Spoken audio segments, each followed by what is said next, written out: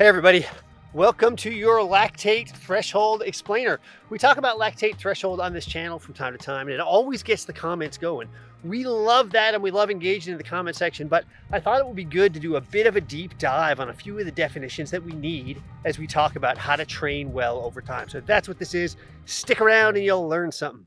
It is hard to come up with the definition and a list of definitions that everybody universally agrees on without a little bit of argument. We don't mind those arguments, we welcome them, especially here in the comment section.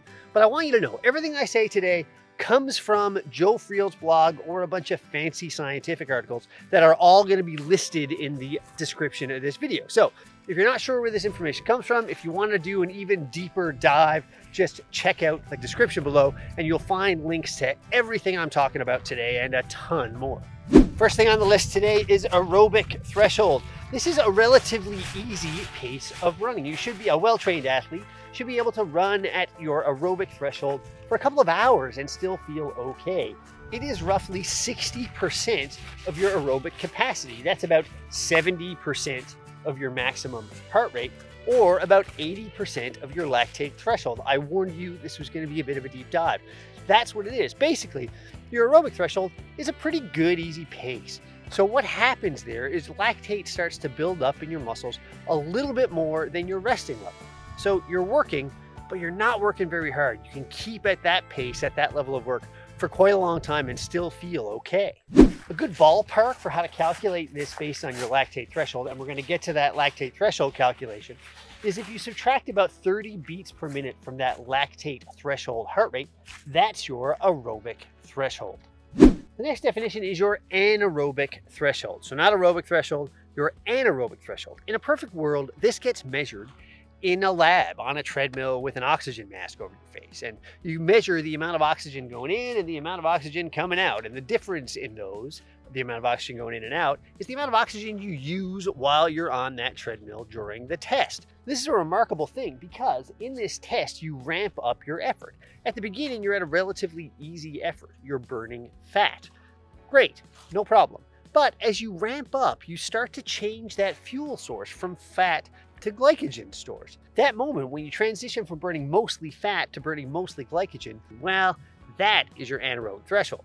This is where my interest in this stuff really gets us, is that anaerobic threshold, the pace at which you can hold for about an hour. You're burning those glycogen cells, you're not burning fat anymore for most of us. And how long can you hold that, what's sometimes called redlining effect, is really important, especially if you're doing these kind of road races that I've been up to lately, where I'm at the half marathon-ish distance and I'm going really, really hard for as long as I can. At that about 60-minute mark, you can really feel a difference in what your body is capable. And being able to prolong that threshold for as long as you can be the difference in a PB or not a PB. Finishing strong with a big smile on your face or a grimace in my case.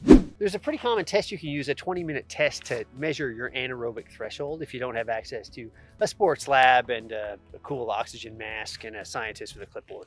Now that anaerobic threshold is sometimes used interchangeably with lactate threshold, but they are a little bit different only in how they're measured. Practically, they turn out to be mostly the same. That anaerobic threshold I just talked to you about is measured by oxygen in versus oxygen out, right? And the fuel changeover between fat to glycogen. Now, your lactate threshold is measured by the amount of lactate in your muscles. Once it gets to 4 millimoles per liter, that's when you're at that lactate threshold. Now, how much is 4 millimoles per liter? Like a teeny tiny little itty bitty amount, almost none at all, but enough to measure at 4 millimoles per liter. Now, how do you know what that means? Well, you're going to be able to hold it. A well-trained athlete can hold it for an hour or so. Extending it a few minutes one way or the other, sure, you can do that based on training and how well you condition yourself to run at that threshold. But the real key is to actually increase the speed at which you move while you're at that lactate threshold. That allows you to cover more distance in the hour before the wheels start to fall off the bus. Now, there is lots of running that happens above your lactate threshold, but it doesn't happen for very long. For most of us, we're talking about 3 minutes, 4 minutes above that lactate threshold, and then we have no choice but to slow down. Now, lactate threshold is sometimes referred to interchangeably with lactic acid. This is a mistake for most of us. Even I do it at times, lots of us do, but it isn't technically accurate. Sometimes we even say things like, oh, you've got lactic acid in your blood and that's what what's causing you to slow down. That's what's causing the burning sensation in your muscles. This is technically inaccurate. You don't have lactic acid in your blood. You might have lactate building up in your muscles. That's what's causing the burning feeling. But you definitely don't have lactic acid built up in your blood if you are watching this video. That's a whole other thing. Now, some people tell us all the time that it's because of that lactate buildup in their muscles that they're sore the day after a big run. That is also inaccurate, technically. The lactate in your muscles is causing that burning feeling, and it is an acidic response, which is where the idea of lactic acid comes from. So while you're running, you get that burning feeling in your muscles. That is lactate increasing the amount of acid in your muscles. That is causing that burning feeling, and eventually it will cause you to slow down. That is not the same. It is not accurate to say that you've got lactic acid in your blood.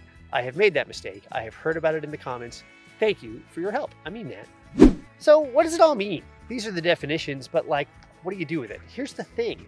These are all represented by different heart rate zones or ranges. And so you know if you're in your aerobic or anaerobic zone, not based on oxygen input or output, not while you're out on a run, not in your training plan. You don't have that information in real time. You do have heart rate information, and that's the important bit as it relates to these threshold numbers and these definitions. So what I want you to do is click on this video over my shoulder. It's going to give you a full breakdown of your heart rate zones, as well as how to calculate that lactate threshold. I'm going to go enjoy the rest of this trail run. I hope you're having a great time.